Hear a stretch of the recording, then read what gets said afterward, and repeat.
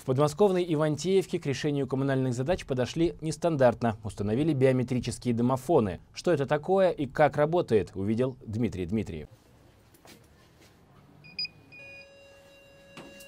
Это не секретная система, а простой домофон, точнее биометрический. Теперь, чтобы зайти в подъезд, нужно всего лишь приложить палец. Не набираете код, не надо ключа, вы просто представляете палец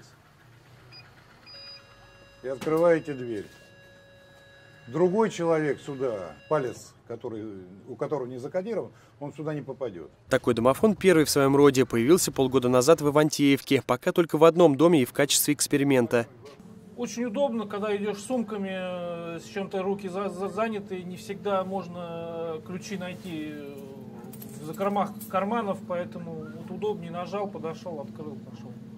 На мой взгляд, такой вид домофона очень удобный, потому что, во-первых, посторонние теперь попасть внутрь подъезда не смогут, ну а во-вторых, жителям проще, не приходится искать ключи в кармане. Но есть и свой значительный минус. Если ваш палец окажется мокрым, то попасть внутрь подъезда у вас не получится.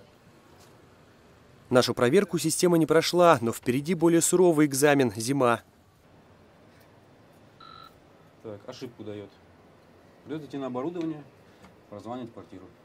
В Риотове биометрических домофонов пока нет, только аналоговые и цифровые. Мастера говорят, что и с обычными проблем хватает, что уж говорить об инновациях.